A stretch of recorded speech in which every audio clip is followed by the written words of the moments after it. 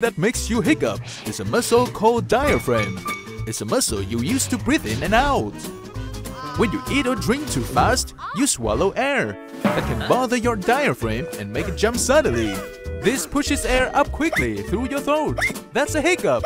It can also happen when you feel big emotions like crying loudly, laughing hard, getting too excited, or feeling stressed.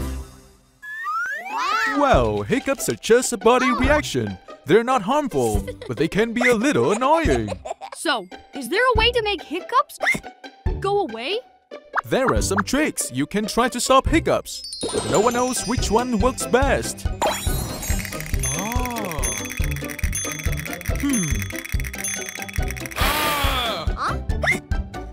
I'll try drinking some water. Discover everything around us on Wolfoo Explore channel on YouTube.